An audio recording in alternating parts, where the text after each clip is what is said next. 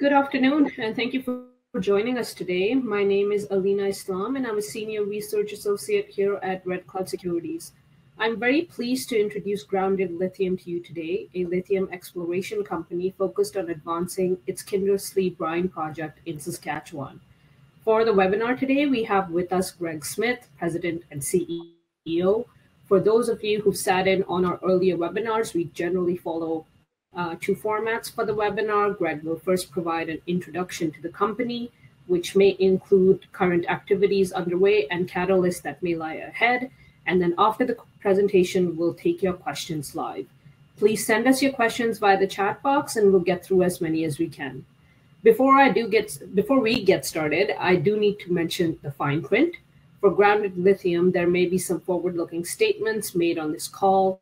I would direct listeners to the cautionary note on page 2 of the Grounded Lithium corporate presentation located on the company's website. For Red Cloud Securities, I would highlight that this webinar is for information purposes only and should not be considered a solicitation to purchase or sell securities or a recommendation to buy or sell securities. We note that this call does not take into account the particular situation or needs of individual investors. Participants should rely on their own investigations and seek their own professional advice before investment. Please see our most recent research located on our website for Grounded Lithium specific disclosures. With that, Greg, I'll hand it over to you. Please take it away. Thank you, Alina. It's a pleasure to be here, and it's a pleasure to be discussing our assets, our team's ability to execute, and how we're going to progress this project towards commercial production, because ultimately that's where we want to get to.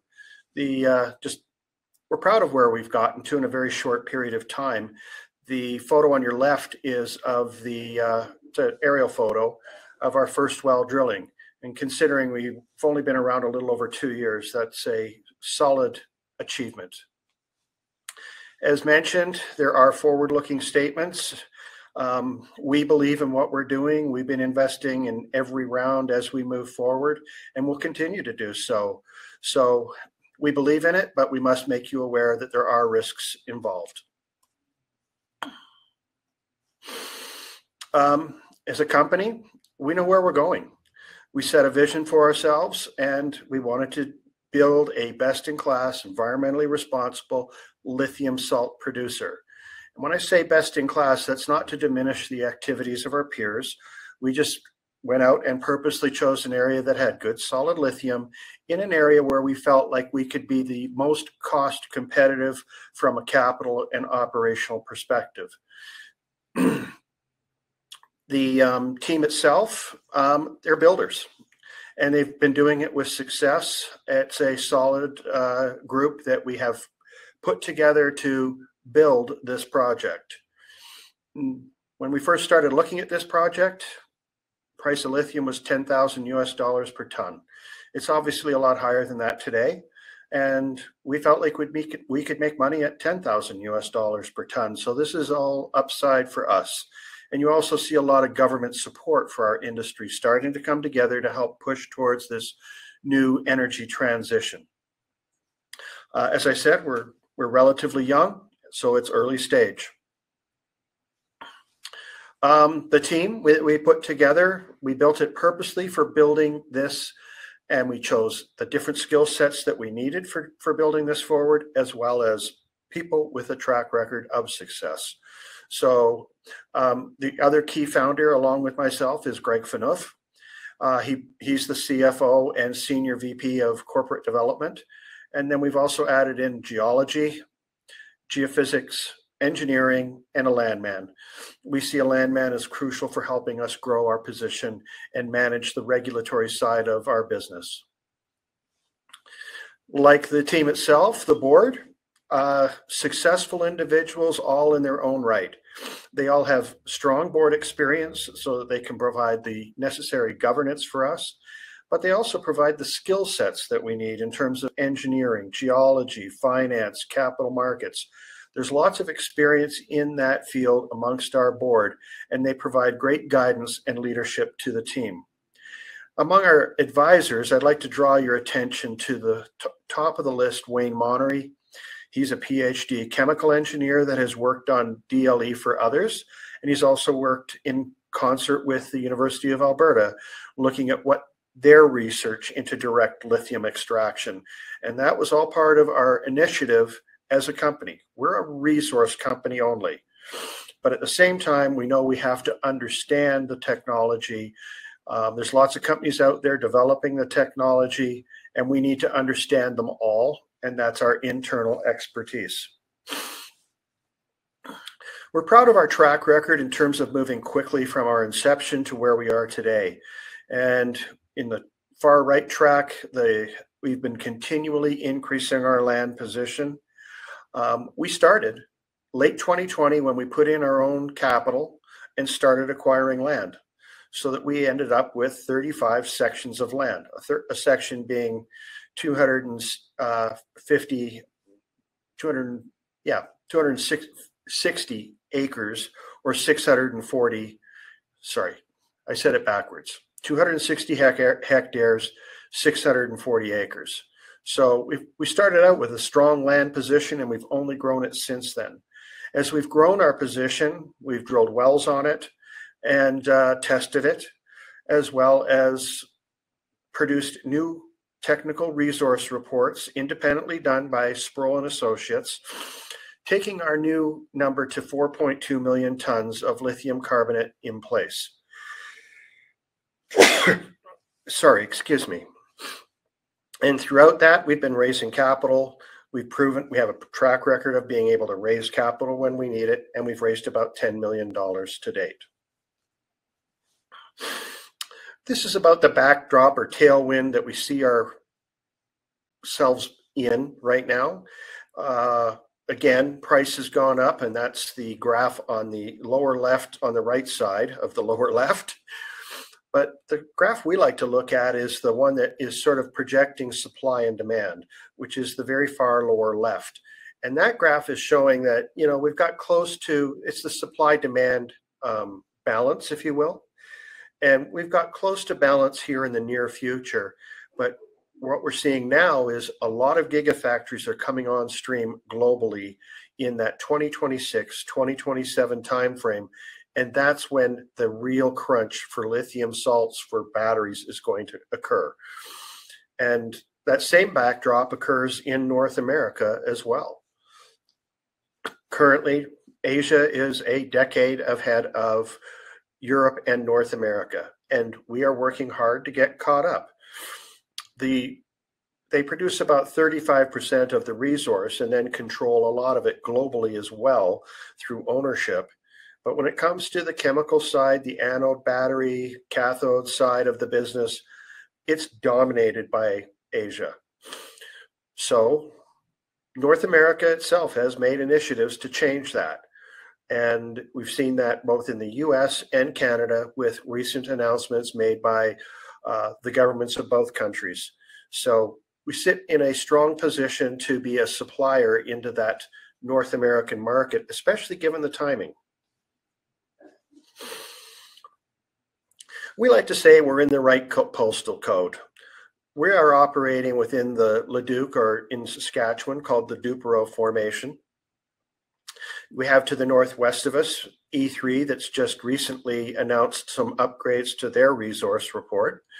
And to the far southeast of us, we have Prairie Lithium, who just recently sold to Arizona Lithium, and they have about 4.1 million tons of lithium carbonate equivalent.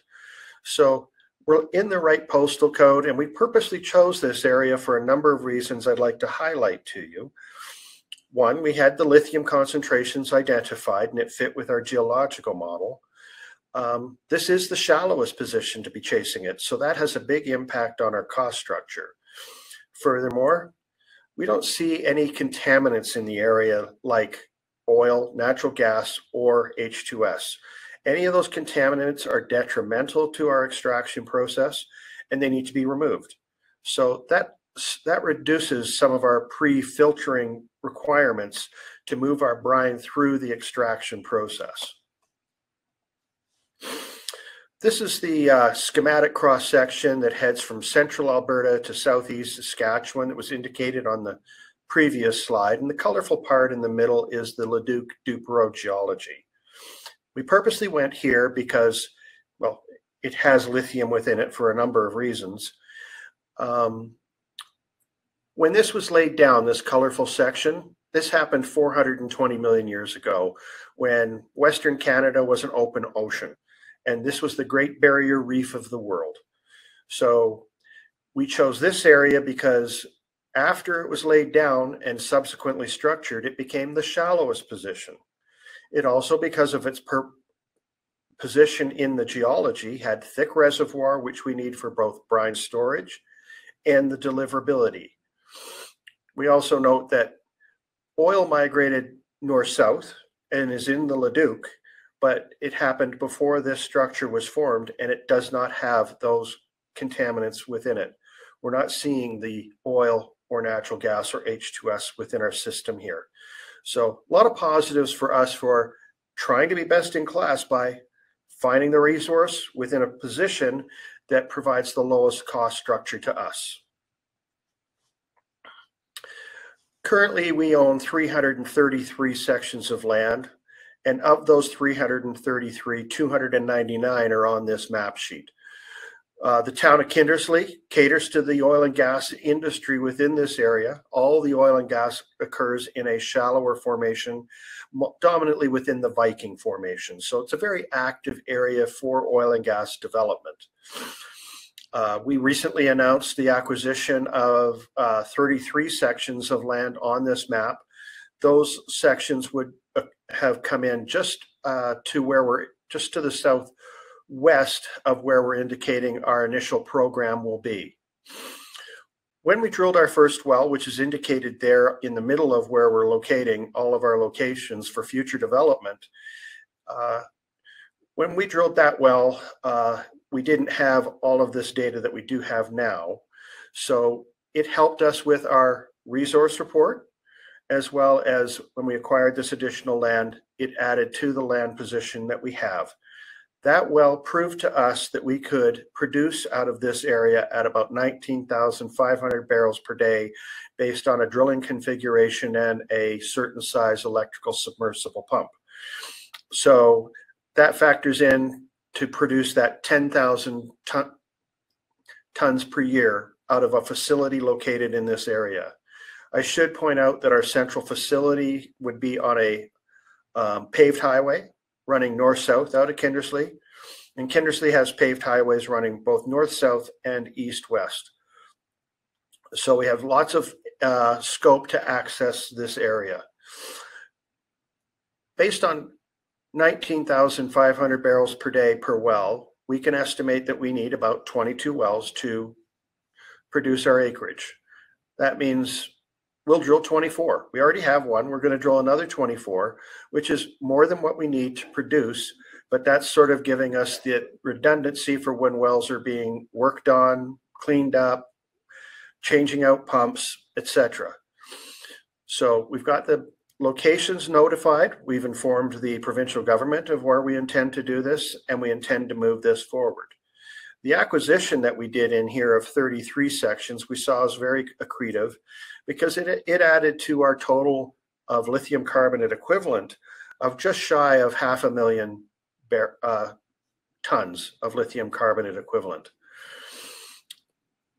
Again, we like the depth that we're in. The depth to our the total depth to the top of our zone is about 900 meters, and we plan on drilling another 200 plus meters into the zone to open it all up for production. We aren't just proud of our DLE or our LCE across our acreage of 4.2 million tons. We're proud of how we got there. We understood up front, we're going to move a lot of brine through to a facility. We need to understand how we're going to do the plumbing on the surface, but we also need to understand how we're going to do the plumbing underground. So to that end, we knew that we would have to build a depletion model in 3 dimensions. To that end, we're using a Schlumberger product called Petrel. We have a very large model built across this acreage to help us understand how it will flow through time. But because that is a three-dimensional model, it also gives us easy access to understand how much brine is it within every single piece of land that we own or occurs within the area. Very easy to do a volumetric assessment.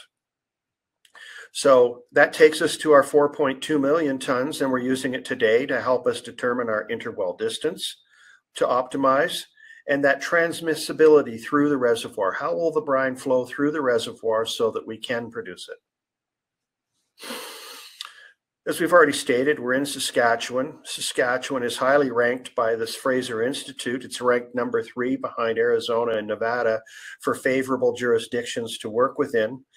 We like working there. 2009, I was Saskatchewan Oilman of the Year working in Southeast Saskatchewan.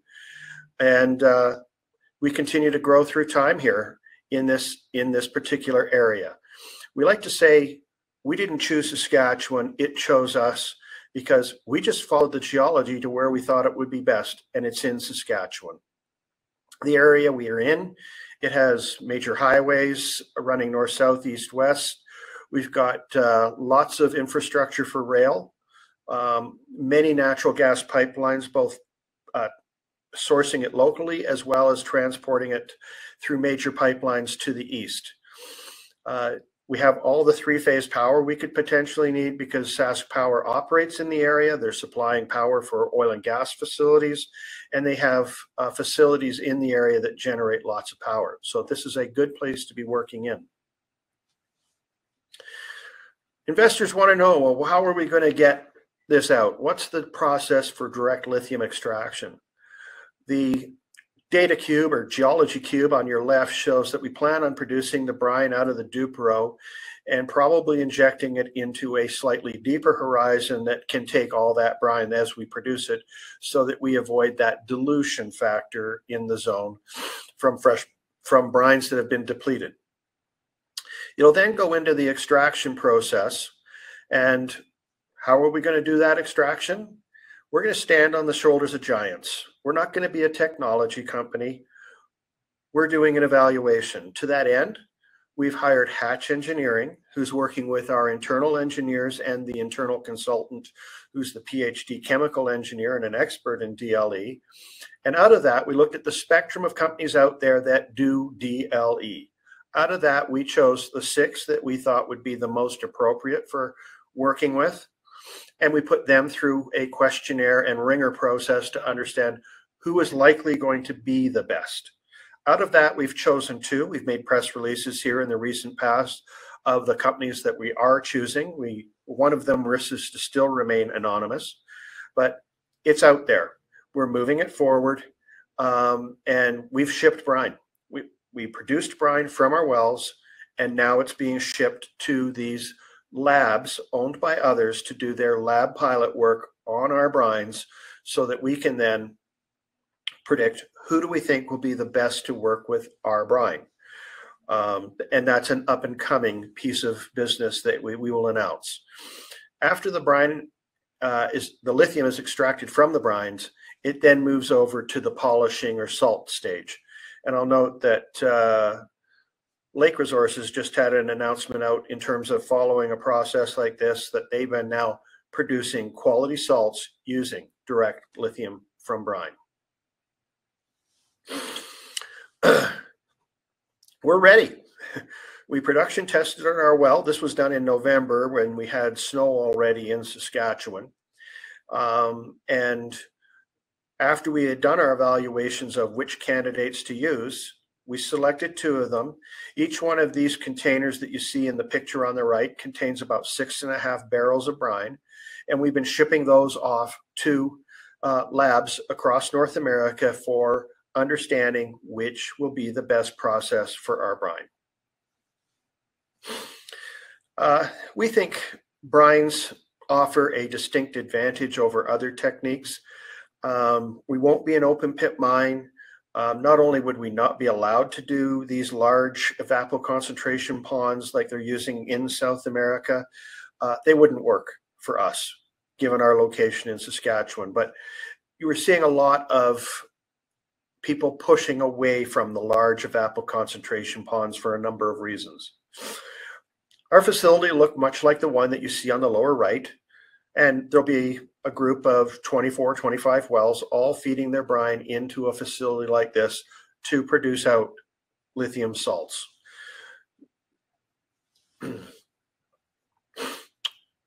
On this graph, it's all about the Lego blocks, building this forward towards commerciality, and we expect to see this slide with more building blocks moving us towards commerciality coming out later this month. Anything that's orange is work that's already been done. Blue is work that is work in progress. So in terms of moving towards that goal of a preliminary economic assessment, most of the work's done. We're just now wrapping up the testing, the lab pilots that I've mentioned, which will be which technology we're choosing. But fortunately, those technologies have a lot of things in common. So we can build out the cost estimates for our process as we move forward. Once the cost estimates are done, that'll merge with the resource assessments, and we will build out the economics of our project for a preliminary economic assessment.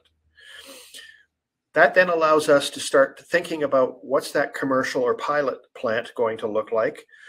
We already have a number of ideas in plan there, but it'll continue while we're also moving forward with the permitting of our project so that we can be commercial in terms of our productivity by 2026. That is our goal, which again, if you recall the global demands curves, that's when we expect things to really get tight for lithium. We want to be there to meet the demand.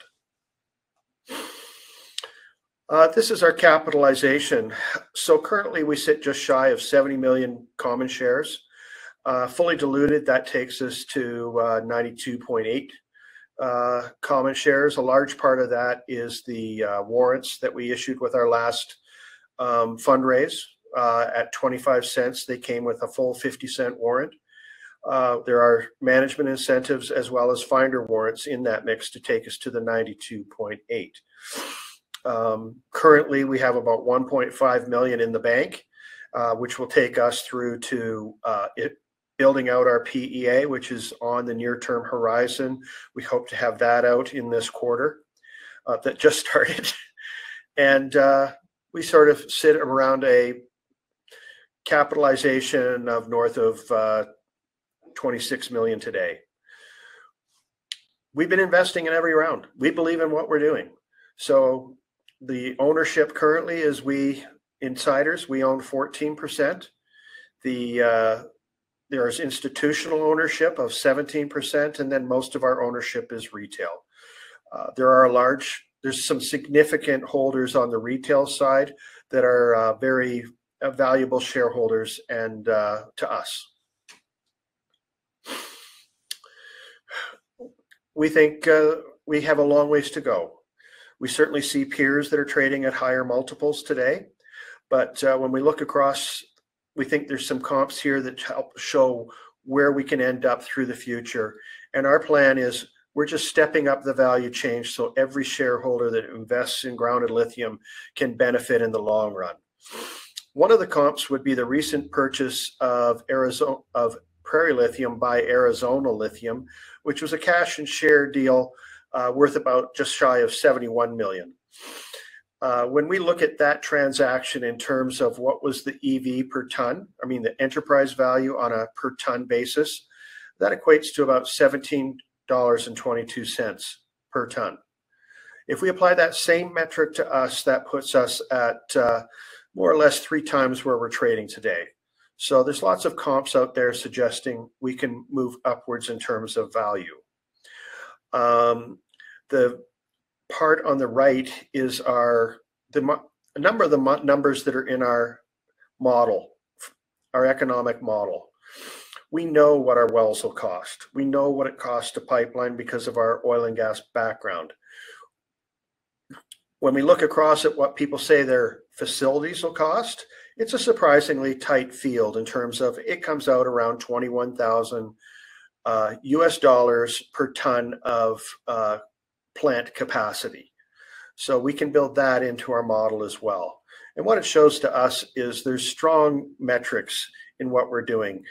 It can really push out cash as we move forward, and that's one of the reasons we're in this business. It has strong multipliers on the invested dollar.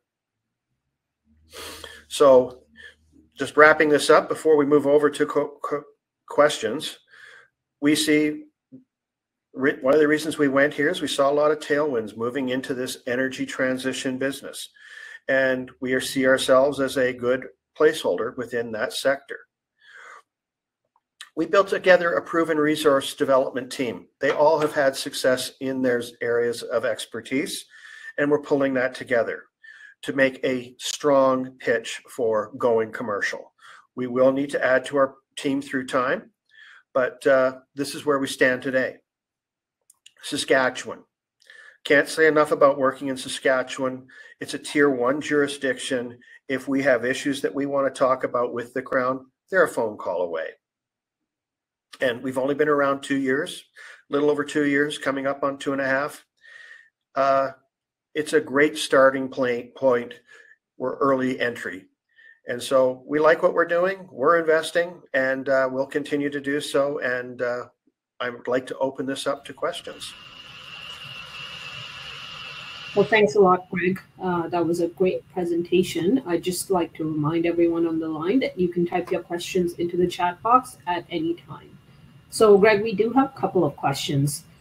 First off, you'd mentioned the first test well that had been drilled. Do you plan any additional test wells? Oh, yes. We'll be looking to do some of that later this year as we raise more capital.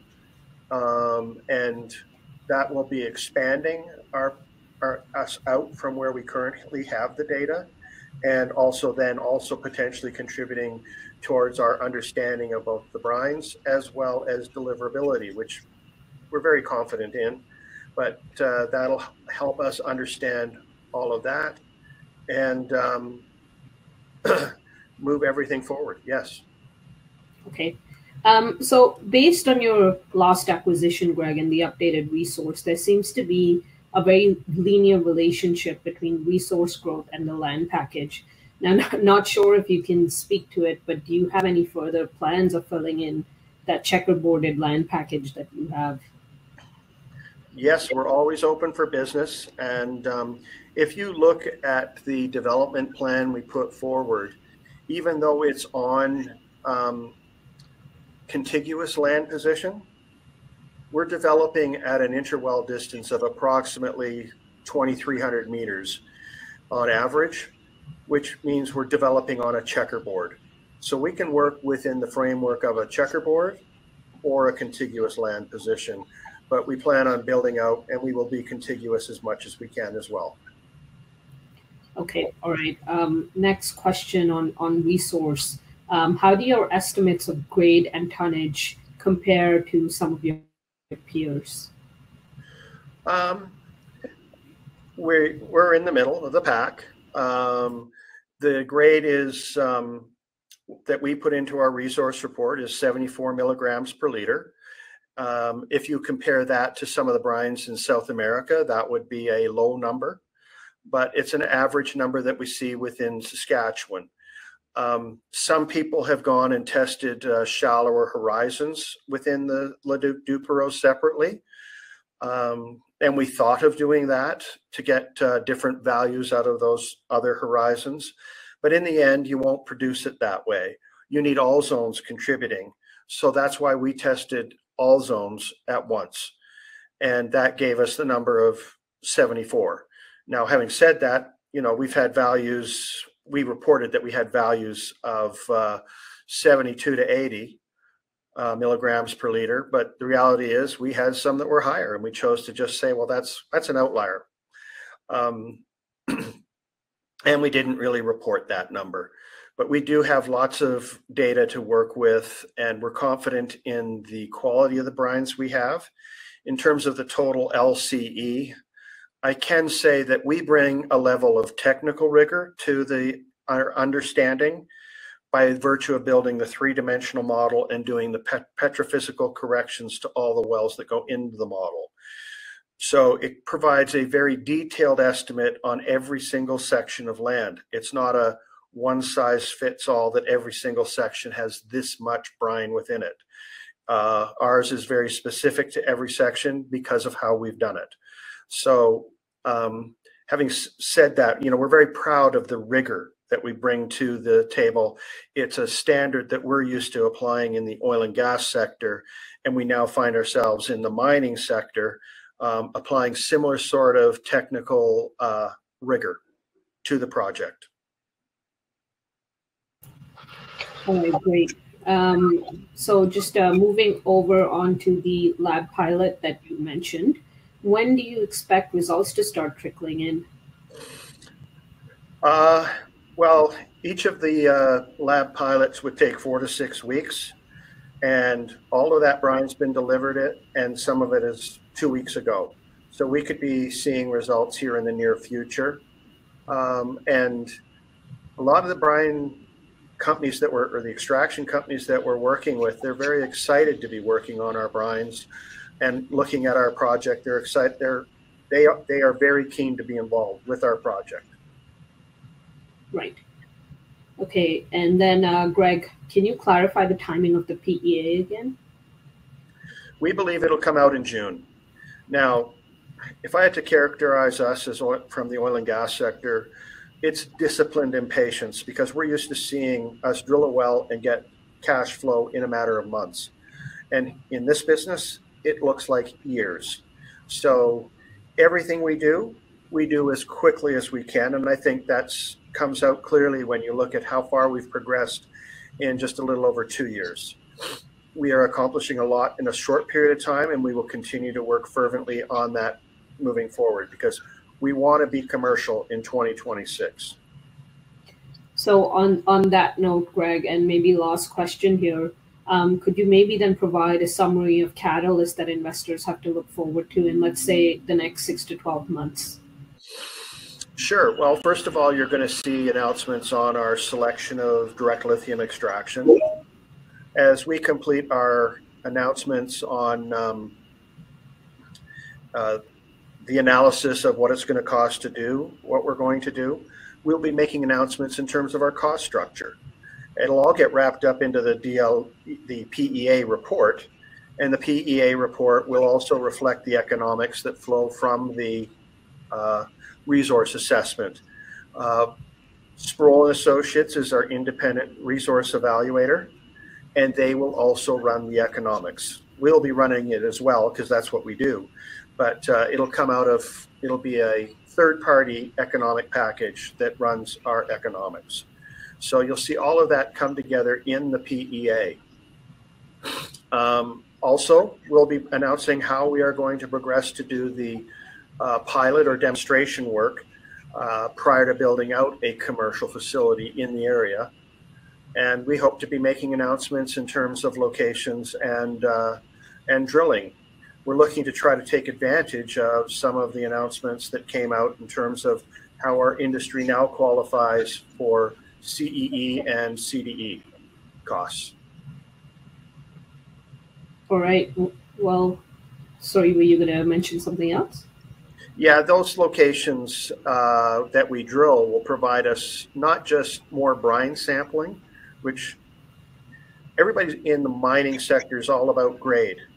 And because we come from the oil and gas sector, we like to say, yeah, it's about the grade, but it's also about your ability to deliver it. And which is one of the reasons we chose this area. So we look to be continually demonstrating that positive nature of our area with the ability for it to deliver large volumes of brine to meet the needs of the facility that we'll build. Okay, all right. Well, lots to look forward to there, Greg. Again, I'd like to thank you for hosting this webinar with us today. Just as a reminder for our audience, our next webinar will feature Oryx Minerals, and that's tomorrow, April 4th at 2 p.m. Eastern. That concludes the webinar for today, everyone. Have a great day. Thank you.